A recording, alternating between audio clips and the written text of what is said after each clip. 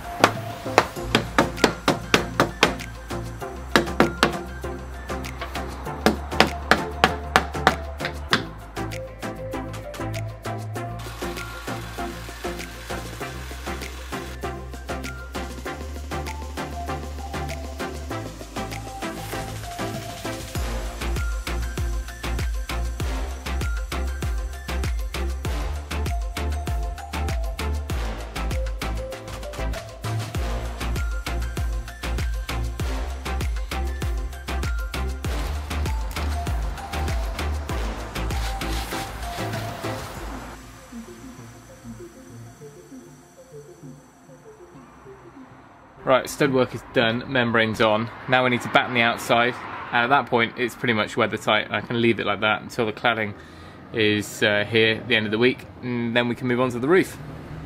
Now the battens will go onto both the posts at the ends and then two of the studs in the middle.